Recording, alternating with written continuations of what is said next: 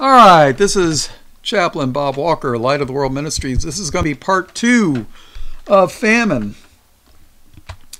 My computer's been doing weird things. So when I notice the volume isn't very good, sometimes I have to restart things. So that's why I made this a part 2. I didn't really want to, but yeah, sometimes you got to do what somebody's got to do. All right, we're going to study Elijah. I did an hour and 45-minute Bible study on Elijah, E-L-I-J-A-H. He was my favorite prophet of the Old Testament. That guy, he was something. And he's going to come back one day. Maybe soon, maybe later, I don't know. All right, so if you're interested, you could go to my...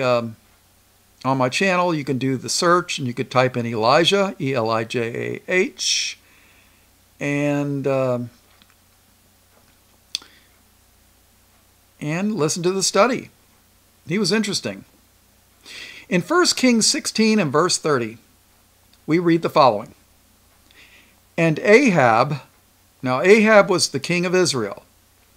Now, Israel and Judah were divided at this point. Israel had a king, Judah had a king. And Ahab was the king of Israel.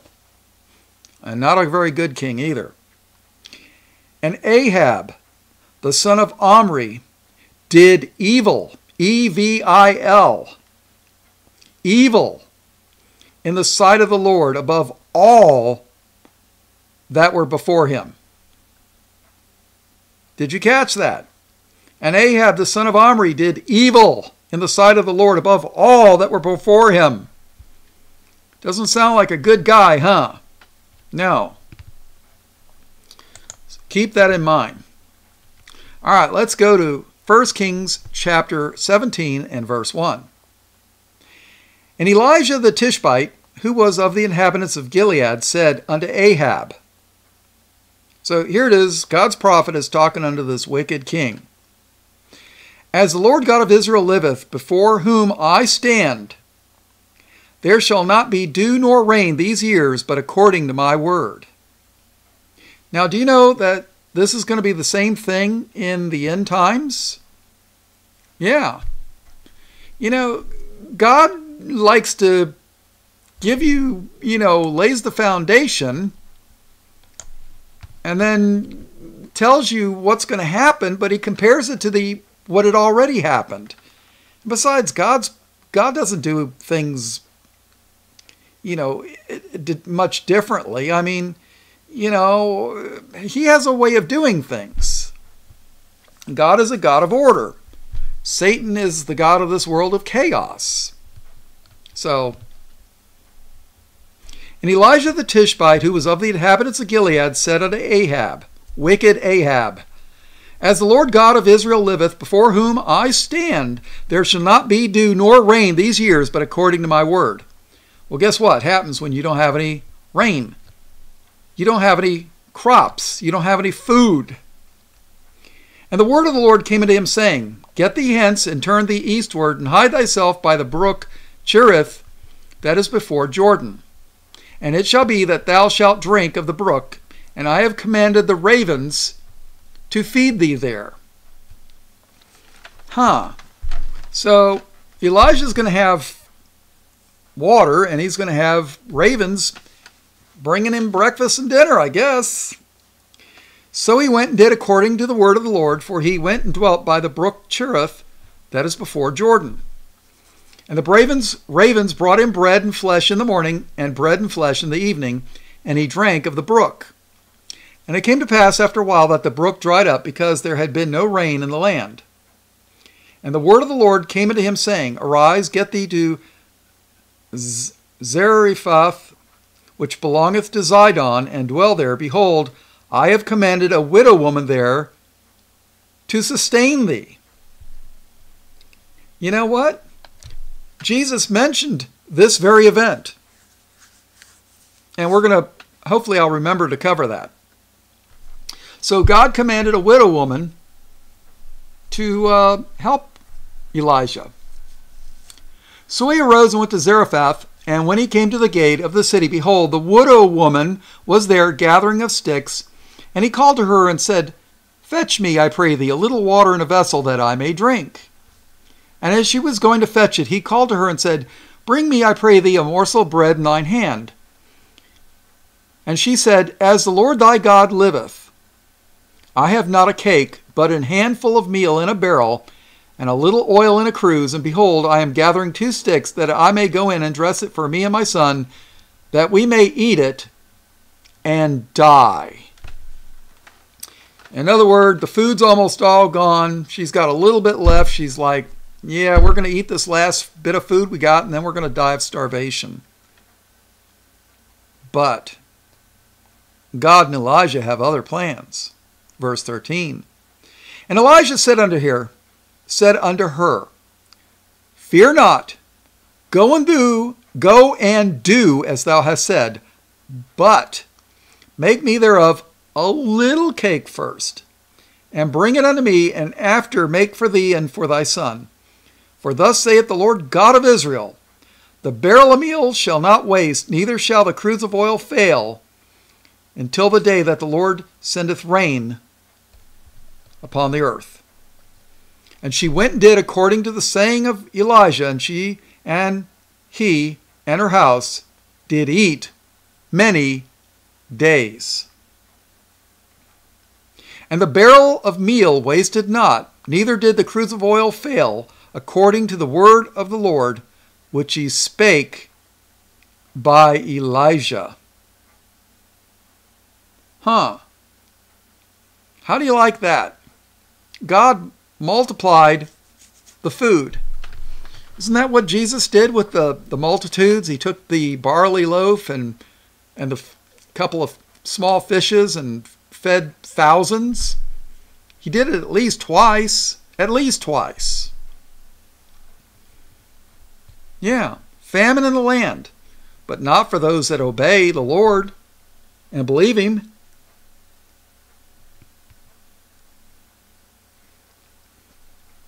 And check this out. And it came to pass after these things that the son of the woman, the mistress of the house, fell sick, and his sickness was so sore that there was no breath left in him. He quit breathing, he died.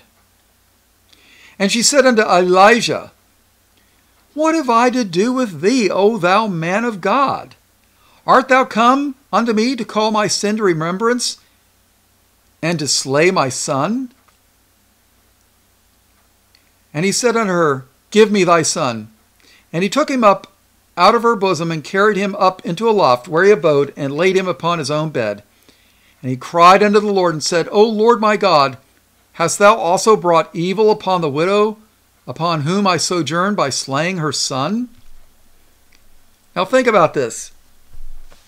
In a modern church today, if Elijah came and was living with a widow and her son, boy, what a bunch of rumors there'd be.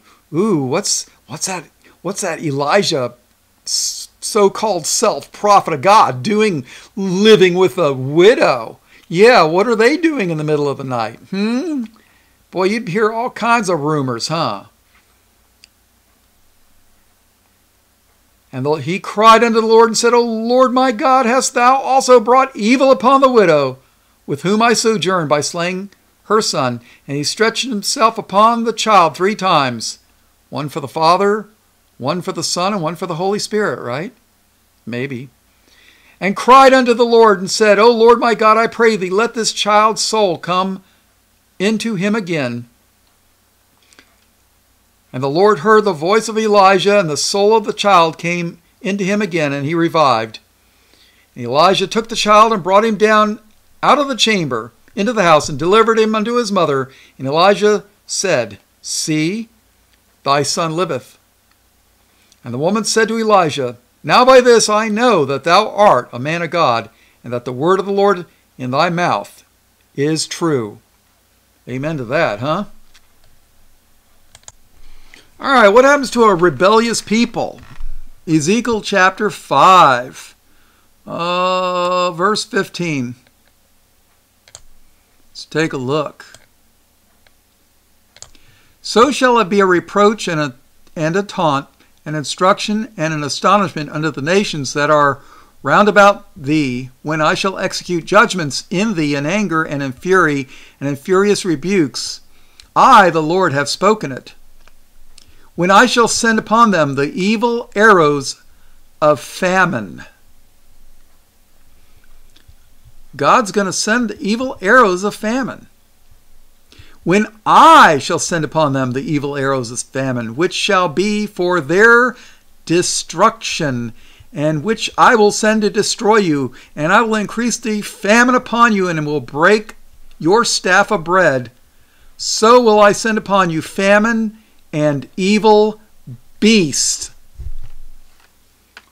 Four-legged beasts or two-legged beasts? Anybody been to a big city lately? But I digress. So will I send upon you famine and evil beasts, and they shall bereave thee, and pestilence and blood shall pass through thee, and I will bring the sword upon thee. I, the Lord, have spoken it.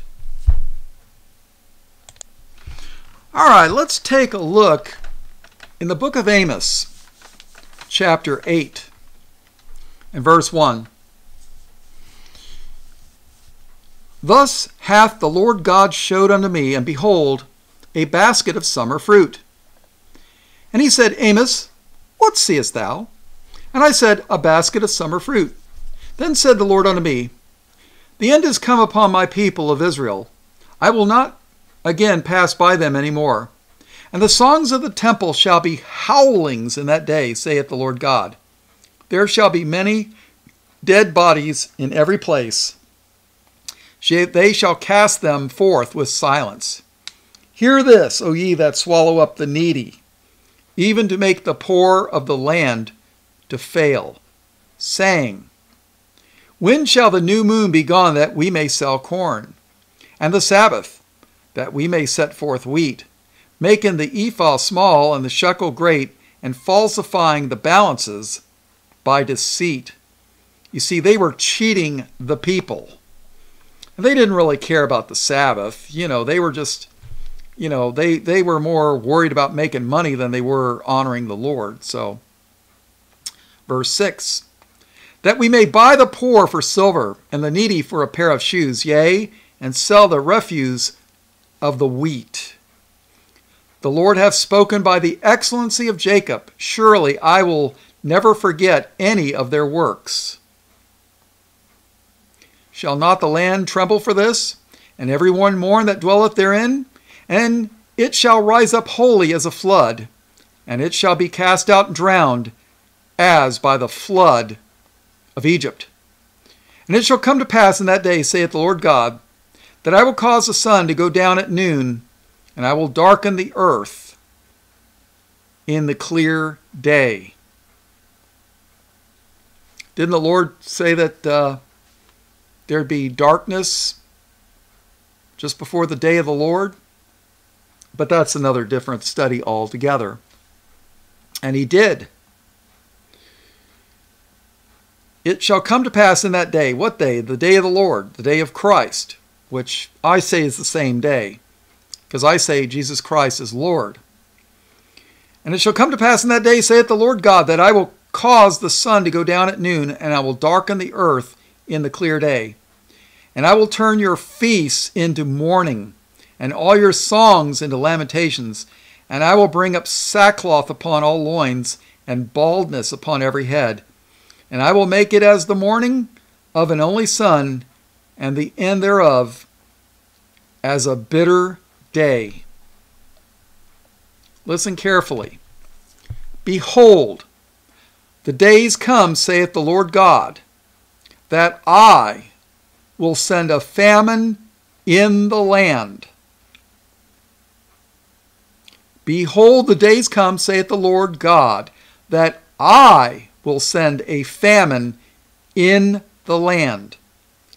Not a famine of bread, nor a thirst of water, but of hearing the words of the Lord.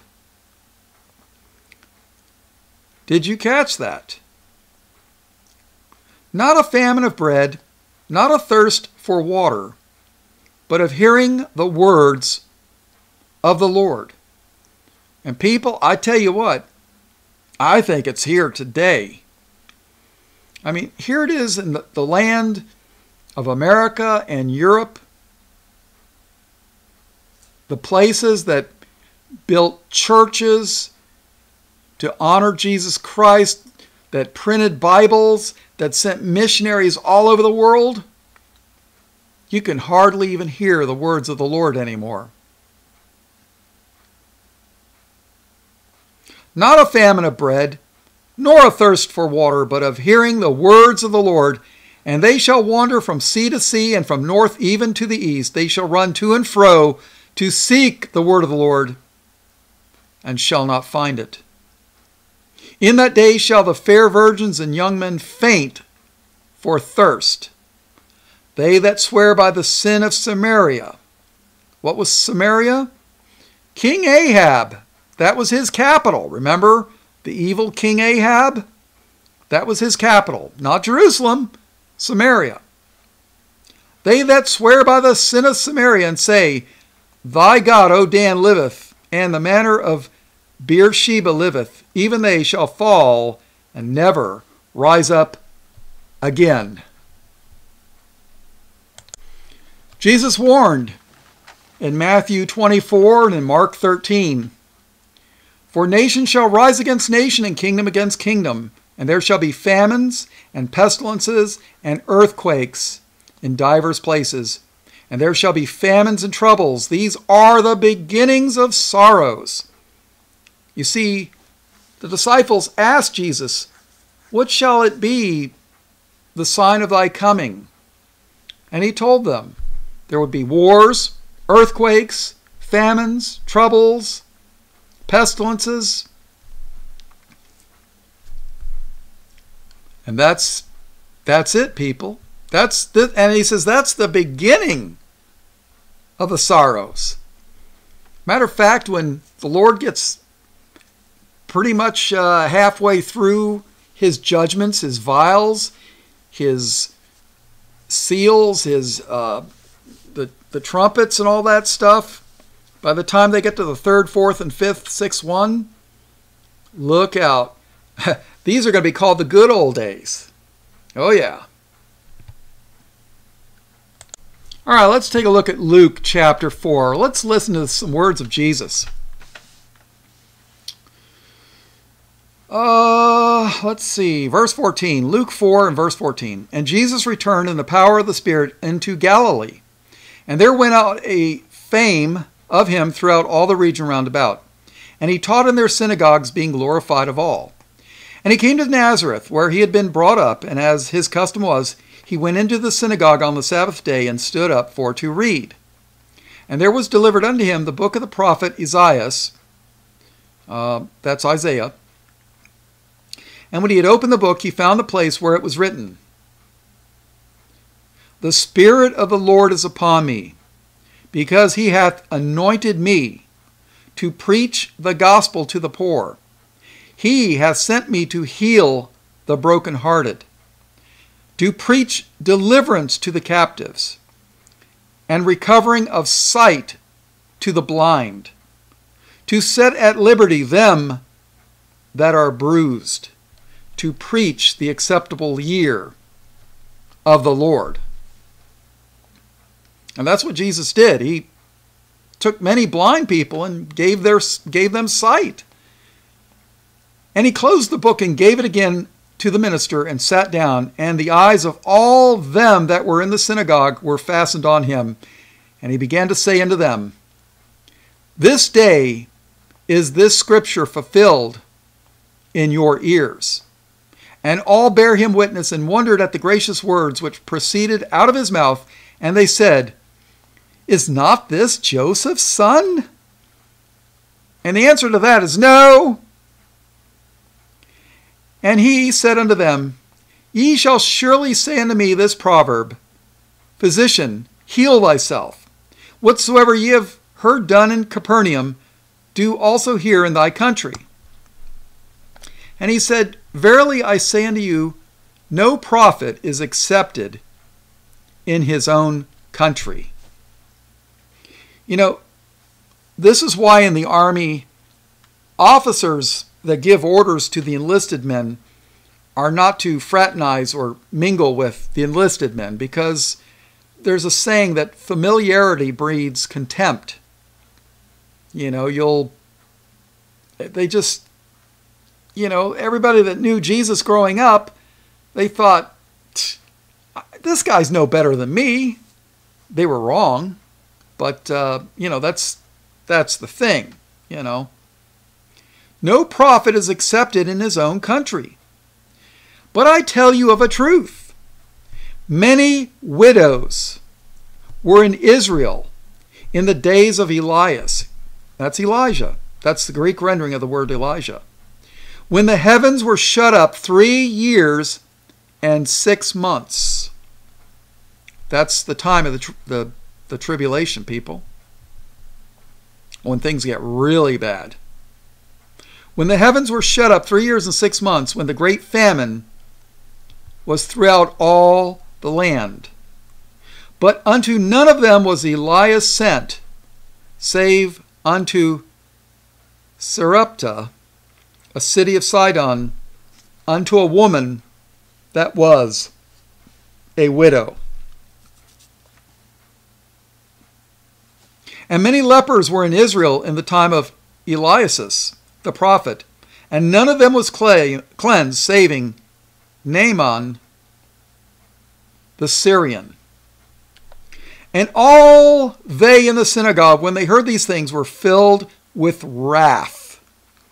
See, instead of repenting and believing Jesus, they got angry. And rose up and thrust him out of the city and led him unto the brow of the hill, whereupon their city was built, that they might cast him down headlong.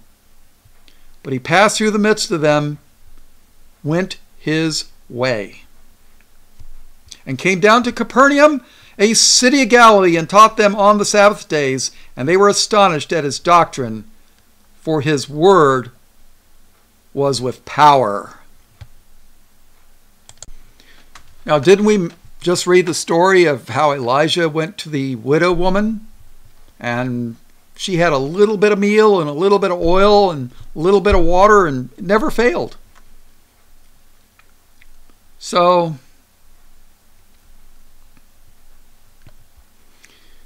all right, let's take a look. All right, let's take a look. Luke chapter 15 and verse 11. Jesus is going to talk about a parable. And he said, a certain man had 2 sons. And the younger of them said to his father, Father, give to me the portion of goods that followeth to me. And he divideth unto him his living. He's saying, give me my inheritance. I want it now. I don't want to wait for you to die. I want my stuff now. And not many days after, the younger son gathered all together and took his journey into a far country, and there wasted his substance with riotous living. Now, if you ask me, this younger son is indicative of northern Israel. That's what northern Israel did. They took all the blessings the Lord gave them, and they wasted it away. And when he had spent all, there arose a mighty famine in that land, and he began to be in want. So is this just a physical famine or a spiritual famine, or both? This guy went and, Israel went and spent all his money on whores and, eat, drink, and be merry, for tomorrow we die. And that's in the Bible, by the way. So, cast away all the good things that the Lord gave the son. Cast it all away, giving it to whores. And when he had spent all, there arose a mighty famine in that land, and he began to be in want. He was hungry. And he went and joined himself to a citizen of that country, and he sent him into his fields to feed swine. pigs are unclean, right? And he would fain have filled his belly with the husk that the swine did eat, and no man gave unto him. So here it is, the pigs got more food to eat than he does. And when he came to himself, he finally came to his senses, right? And when he came to himself, he said, how many hired servants of my father's have bread enough and to spare, and I perish with hunger?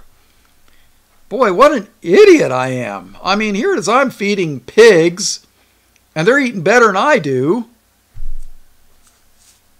I'm going to go back home. Things were better for me at home than, grass always looks greener on the other side, right? I will arise and go to my father and say unto him, Father, I have sinned. Isn't that what the Lord wants to hear us say? Father, I have sinned against heaven and before thee, and am no more worthy to be called thy son. Make me as one of thy hired servants. And he arose and came to his father, but when he was yet a great way off, his father saw him and had compassion and ran and fell on his neck and kissed him. And the son said unto him, Father, I have sinned against heaven and in thy sight, and am no more worthy to be called thy son. But the father said to his servants, Bring forth the best robe, and put it on him, and put a ring on his hand, and shoes on his feet. Here it is, this guy didn't even have shoes. You talk about being poor. And bring hither the fatted calf, and kill it, and let us eat, and be merry. And people, I think this is representative of the marriage supper of the Lamb. God's going to give us, cast off this filthiness of the flesh, give us white robes of righteousness, and the fatted calf, and bring hither the fatted calf and kill it, and let us eat and be merry. Yeah, marriage supper of the Lamb, people. For this my son was dead. We were dead in sin and death. For this my son was dead and is alive again. He was lost and is found. And that's only in Christ. And they began to be merry. And this is Israel, people.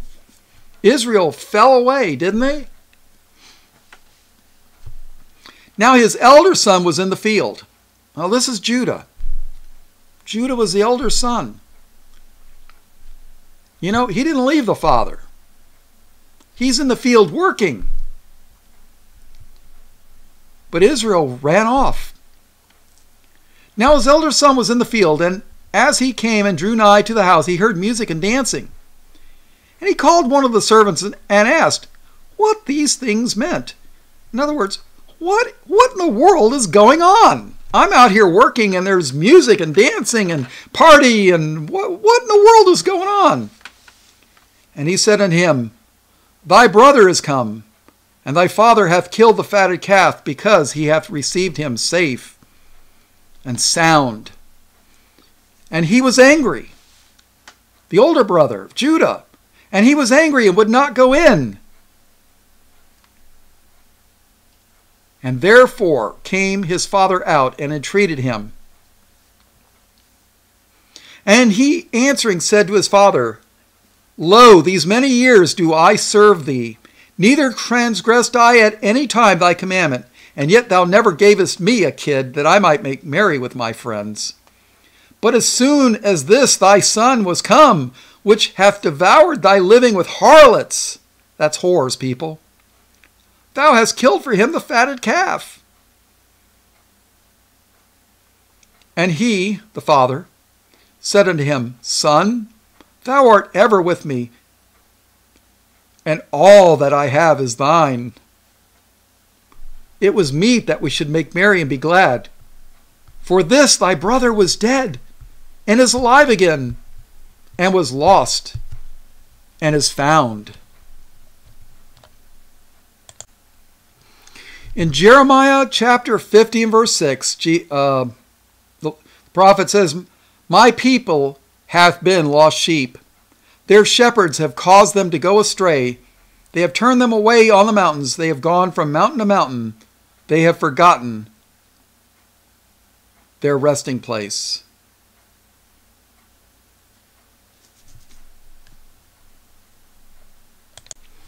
And after all, why did Jesus come? Matthew 18:11. "For the Son of Man is come to save that which was lost." And Israel was lost. In 2 Corinthians 4 and verse 3, Paul writes, "But if our gospel be hid, it is hid to them that are lost." Luke 19:10, "For the Son of Man is come to seek and to save that which was lost."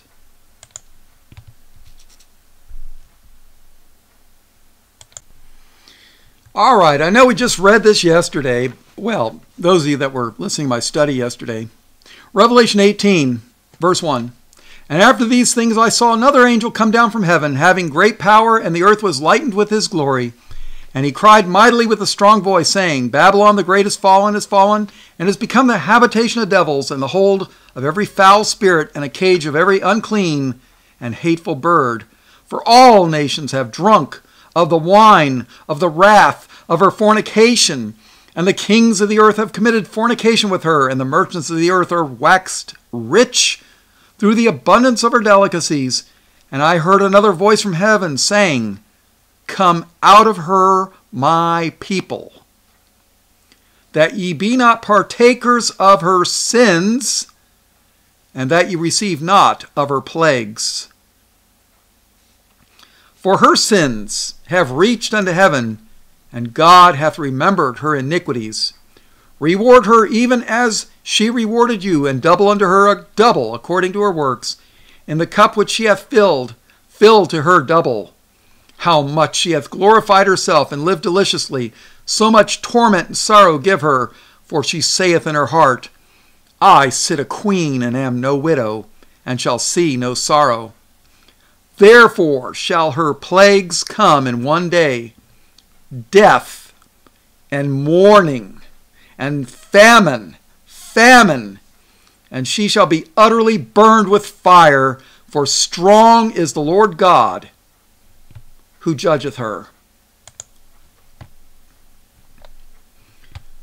All right, now, got one more little thing here. All right, turn to Romans chapter 8, and I think we're going to close this out. Romans chapter 8, we'll start in verse 26. Likewise the Spirit also helpeth our infirmities, for we know not what we should pray for as we ought. Boy, that's the truth. But the Spirit itself maketh intercession for us with groanings which cannot be uttered. And he that searcheth the hearts knoweth what is the mind of the Spirit, because he maketh intercession for the spirits according to the will of God. And we know that all things work together for good to them that love God, to them who are the called according to his purpose. Can you believe that? You know, people, I had an accident, an auto accident. I had 3 of the top orthopedic surgeons in the county that I live in, South Florida. And all 3 of them said, you'll never walk unassisted again. All 3 of them. And I wasn't a believer. And I thought, great, I'm going to be a cripple for the rest of my life. But the Lord had other ideas. But because of that, I came back to the Lord. Because I was dying. Not from the accident, but from complications from the accident. Long story. People have asked me to do a testimony, but you know what? It's not about me. It's about what Christ did for all of us. But because of that, I found the Lord in a doctor's office, dying, because a couple put up with me, because I was a hardened, God-hating atheist, I guess you could say. I don't know.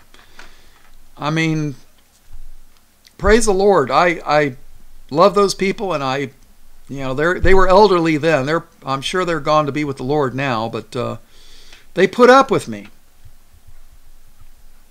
And we know that all things work together for good to them that love God, to them who are the called according to his purpose.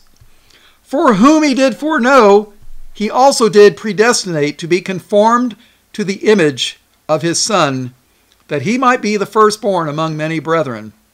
Moreover, whom he did predestinate, them he also called, and whom he called, them he also justified, and whom he justified, them he also glorified. What shall we then say to these things? If God be for us, who can be against us? If he spared not his own Son, but delivered him up for us all, how shall he not with him also freely give us all things? Can you imagine that? Jesus was God, became a man, and suffered horrible things just to prove to us his love, to fulfill his own law, his own ways, his own word. And these atheist people think that they're going to stand before the Lord with belligerence and think they're going to get away with anything? I don't think so. Let's go to Hebrews chapter 10 real quick, and we're going to go back to Romans. Hebrews 10, verse 27. But a certain fearful looking for of judgment and fiery indignation. Do you know what indignation is? That's extreme hatred.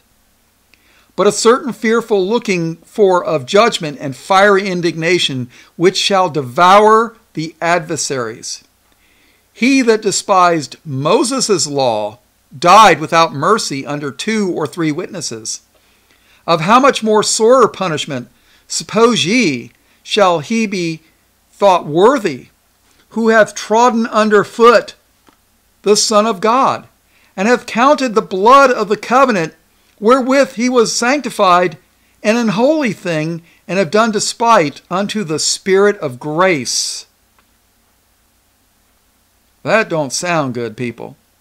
For we know him that hath said, Vengeance belongeth unto me, I will recompense, saith the Lord. And again, the Lord shall judge his people.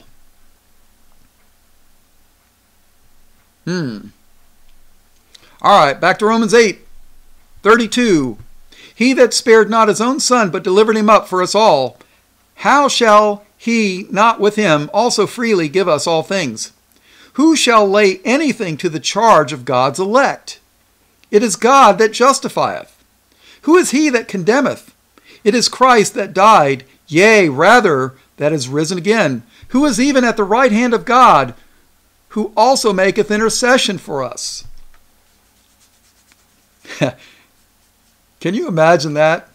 If God the Father is the judge, you got his Son as your attorney, making intercession for us. How would you, I mean, what can go wrong, right? Verse 35, who shall separate us from the love of Christ? Shall tribulation? That's trouble. Shall tribulation, or distress, or persecution, or famine, or nakedness, or peril, or sword? As it is written, for thy sake we are killed all the day long. We are accounted as sheep for the slaughter. Nay, in all things we are more than conquerors through him that loved us.